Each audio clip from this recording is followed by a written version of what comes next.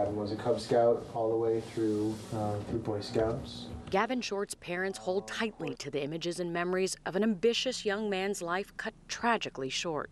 It's every heartache, it's every nightmare.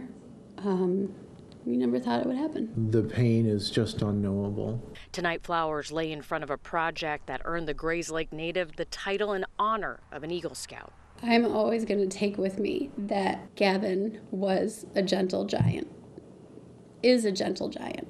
The 19-year-old meteorology student at Oklahoma University died Friday night.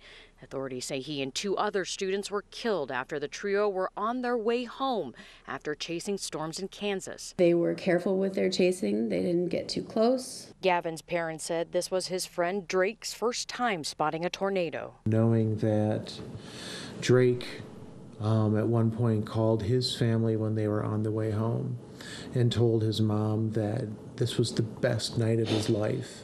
Just a little while later is when the accident happened. His parents still numb over his loss, but find solace knowing moments before Gavin died, he was chasing a passion he had since childhood. Gavin kind of became our in-home meteorologist and warned us about everything. His ultimate career goal? To better understand Mother Nature to help others.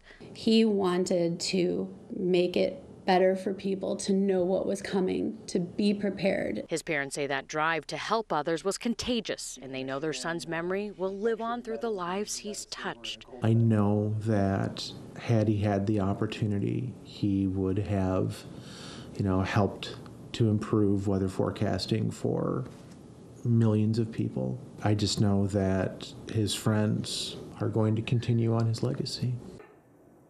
Hey, if you like that video, be sure to subscribe to our ABC7 Chicago YouTube channel.